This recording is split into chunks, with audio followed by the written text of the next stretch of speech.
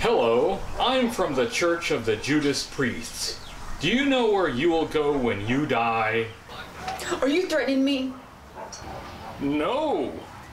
I just wanted to share the watchtower.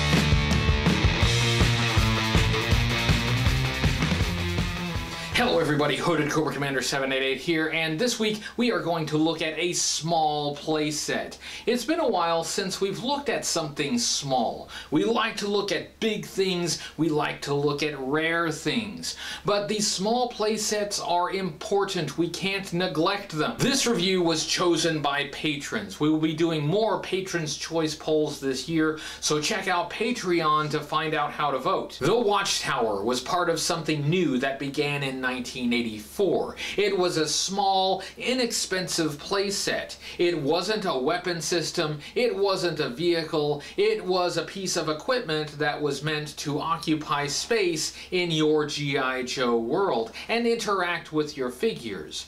Before 1984, G.I. Joe had the big, imposing, feature-rich headquarters command center. Hasbro did something smart. They went after every kid, not just the rich kids. They gave every kid an opportunity to build their imaginary worlds. If you could afford an action figure, the Watchtower was nearly the same price. As much as I love the big vehicles and playsets, I can't ignore the small sets. They're just as important. They were the toys that every kid could have. Battle Stations! HCC788 presents The Watchtower.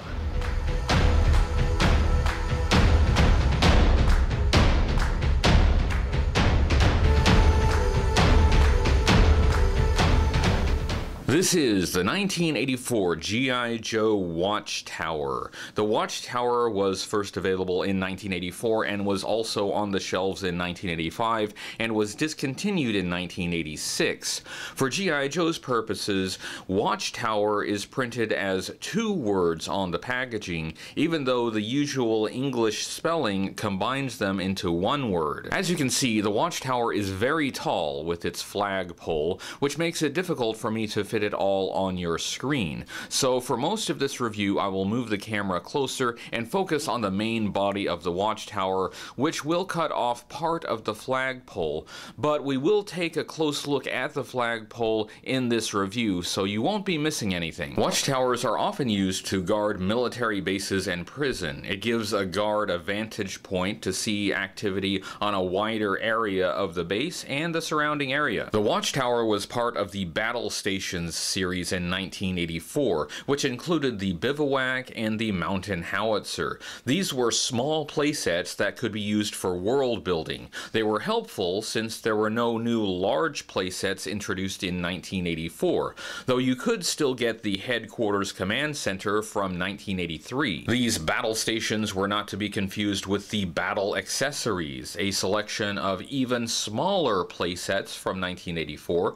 The Battle Accessories included the Machine Gun Defense Unit, the Missile Defense Unit, and the Mortar Defense Unit. They should also not be confused with Battle Gear Accessory Packs, which were recolored reissues of the accessories that came with figures.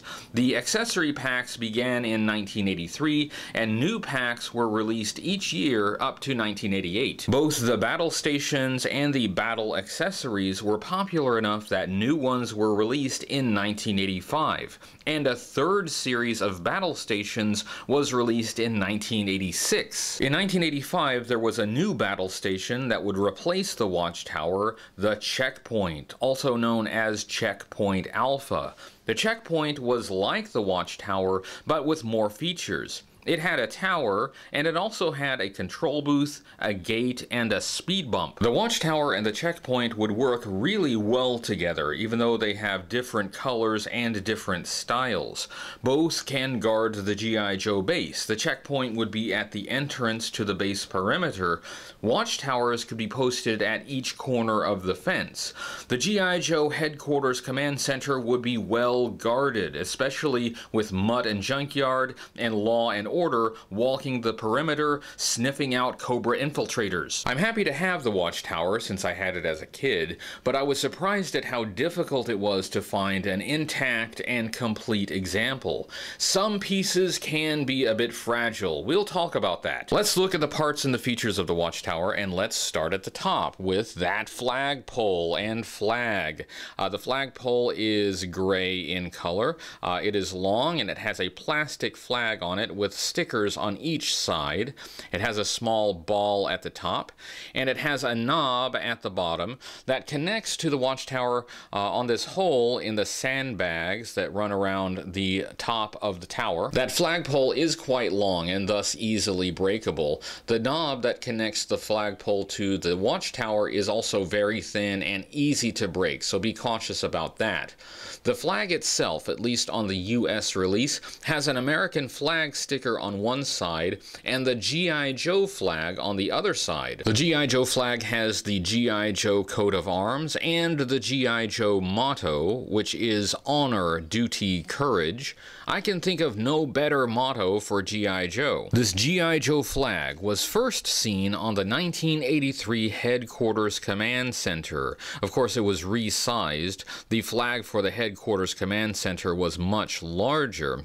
And like the flag for the Watchtower, the Headquarters Command Center flag had the American flag on the other side. This entire flagpole and the stickers for it were reused for the 1985 USS Flag aircraft carrier. It's the same flagpole, the same stickers on both sides.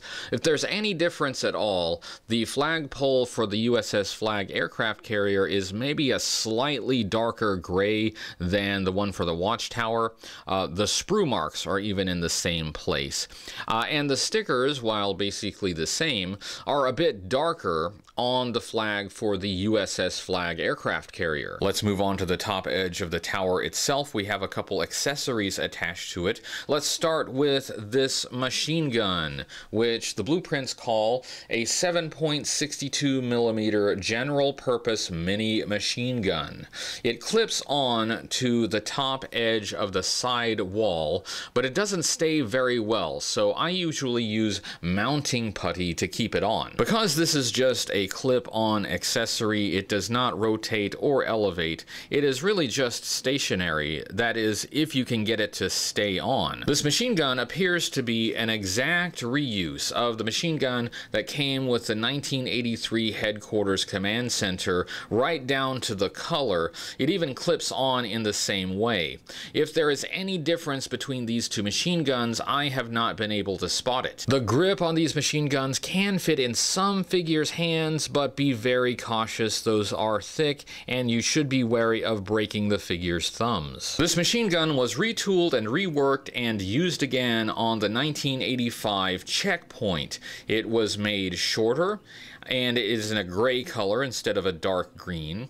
And instead of being a clip-on, it attaches with a peg, which allows this gun to rotate. On the other side of the watchtower, we have the spotlight. The spotlight clips on in exactly the same way as the machine gun, and it has the same problem as the machine gun with not staying on very well.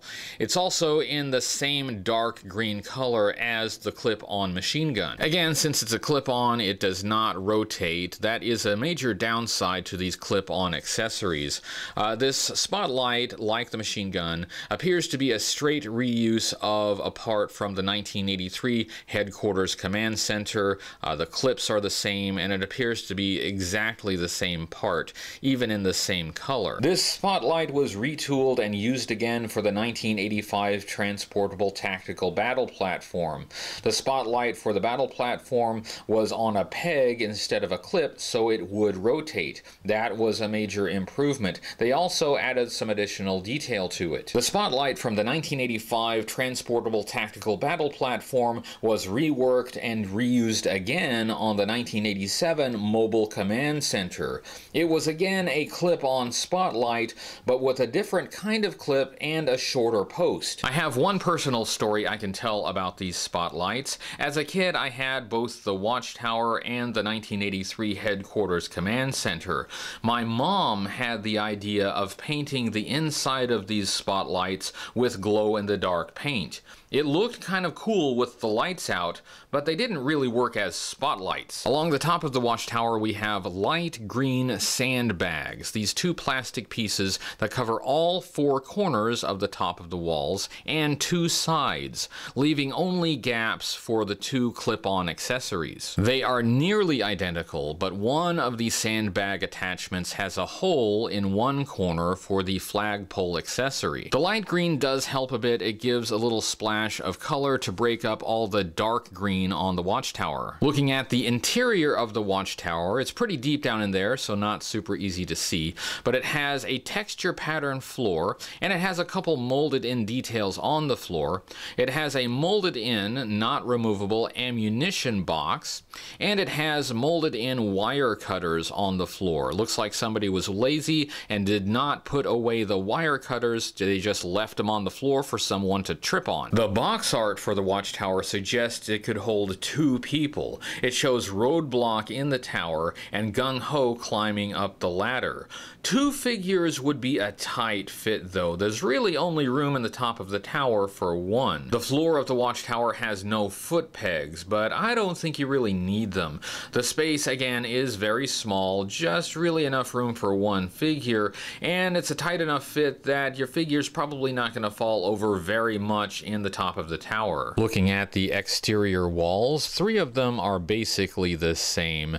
They are dark green and they have rivets, implying they are made of metal. They each have a viewing slot, so the occupant of the tower can duck down for cover and view through the slots.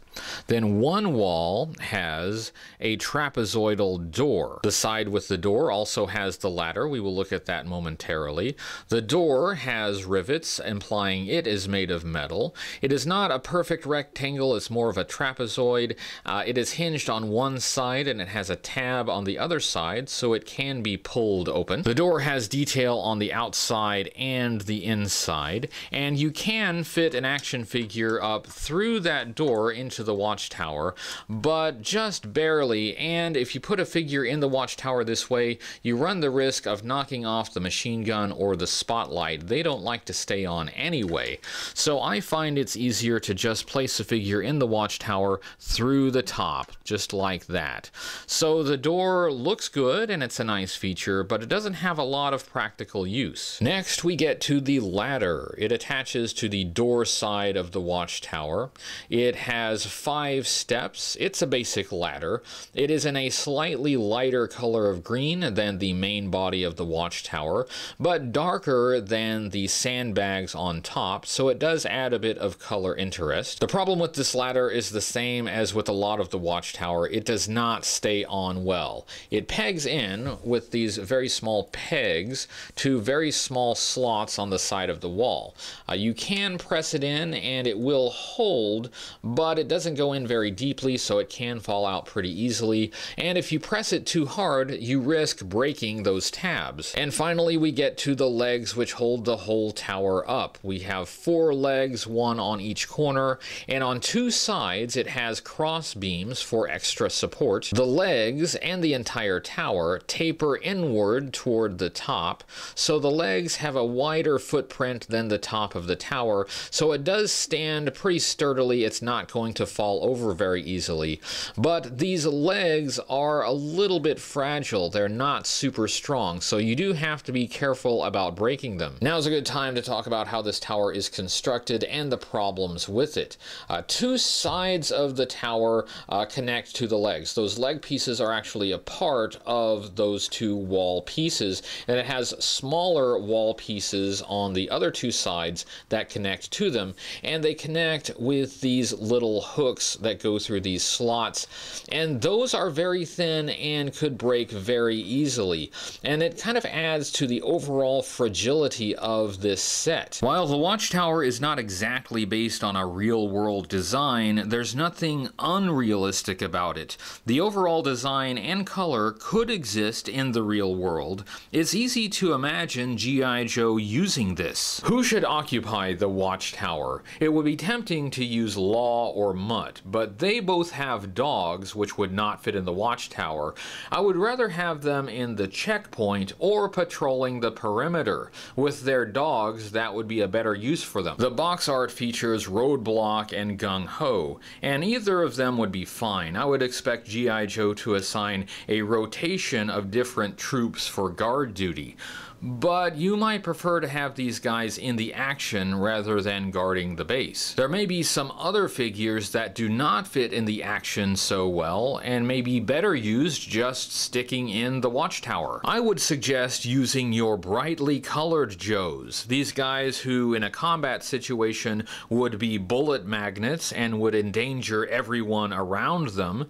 Even though the watchtower is a nice subdued color, it's still an elevated position in an open area. It would be visible from a distance, so your brightly colored Joes would be fine there. They wouldn't really be a problem, and if anything happens, they can just duck behind the walls. There is one other use for the watchtower. There's a lot of unused space under it, and that space is large enough to fit the 1982 Ram motorcycle.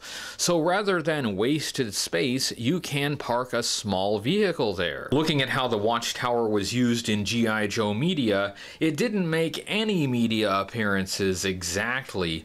There were watchtowers in G.I. Joe, but not exactly like this. There were occasions in both the animated series and the comic book when this specific watchtower could have been used, but it wasn't. In 1980s entertainment, watchtowers were terrible places to be. In the 80s, US cinema gave us a lot of movies that allowed Americans to fantasize about refighting the Vietnam War. It often involved Americans, either alone or as a team, going back to finish the job. They typically had a scene of the heroes either attacking or escaping from a Vietnamese base. Always there was a watchtower, and always the soldiers in the watchtower were doomed. Watchtowers didn't fare any better in G.I. Joe media. Watchtowers featured prominently in the comic book issue number 39. G.I. Joe was on a mission to rescue Dr. Burkhart from a bunker in the fictional country of Sierra Gordo. Surrounding that bunker, watchtowers. Of course, the Joes brought down one of the towers in a most dramatic fashion. There can be only one conclusion. The 80s hated watchtowers. Looking at the watchtower overall, I love it, I have fond memories of it, and I have to put it in the middle tier. It has a lot going for it. It's a small, realistic playset. It gave G.I. Joe fans an opportunity to have a playset that their figures could interact with at a low price point. It's not a headquarters, it's not an aircraft carrier, but it served a purpose. These small world-building sets should not be overlooked. For kids that couldn't afford the big, expensive toys, these small sets made up their imaginary world. It has some serious drawbacks, though. The tower can really only comfortably accommodate one figure. You could squeeze another figure in there, but it would be awkward. There are several points on the tower that are fragile. All of the tabs that hold it together can break very easily. The ladder can break, the legs can break, the tabs on the machine gun and the spotlight can break. Speaking of the spotlight and the machine gun, they're just reissued parts from earlier playsets, so that somewhat cheapens the watchtower. Neither of them will pivot, so they can't be aimed. And the way the sandbags are designed, you can only have the machine gun and the spotlight on opposite sides of the tower. So you can spot the enemy with the spotlight, but the machine gun's on the other side, so you can't do anything about it. I would have been very happy to see the watchtower used in G.I. Joe media. It could have easily been slipped in the background of the animated series or the comic book. There were occasions when a watchtower would have fit within the story. Of course, in the comic book there was a watchtower. It was an enemy watchtower, and that didn't turn out so well for them. The 80s hated watchtowers, but I like this watchtower. And that was my review of the 1984 G.I. Joe Watchtower. I hope you enjoyed it. I enjoyed it. It was kind of a short and easy review for me this week, which is fine because it was my birthday weekend. So for my birthday weekend, I didn't have a ton of video work to do. I was able to kind of relax a bit. Now, I know this week's review was something small, maybe a little obscure, but next week's review is something very popular. It's not rare, it's not obscure, it's definitely a fan favorite, so you don't want to miss that. And we're going to have a guest. As always, I have to thank my patrons for making these videos possible. Thank you guys. If you like the channel and you'd like to support the channel in that way, please check out Patreon. You can find me on social media, on Facebook and Twitter, and I have a website, HCC788.com. We have some big events coming up in the near future, and you do not want to miss those. So if you haven't subscribed and hit the notification bell, now would be a good time to do that. Thank you all for watching. I'll be back next week, again looking at a fan favorite. I hope to see you then. And until then, always remember, only G.I. Joe is G.I. Joe. He'll fight for freedom wherever there's trouble. Are those the new Joes, Destro? Yes, Commander. Who's on the watchtower? That's the Jungle Trooper. Code name Recondo. And manning the howitzer? That's the Flamethrower. Code name Blowtorch. And the Halo Jumper. Code name Ripcord. Who's by the bivouac? That's the Dog Handler. Code name Mutt. And his dog Junkyard. They've not seen the last of Cobra. Watchtower, Howitzer, Bivouac, and G.I. Joe figures each sold separately from Hasbro.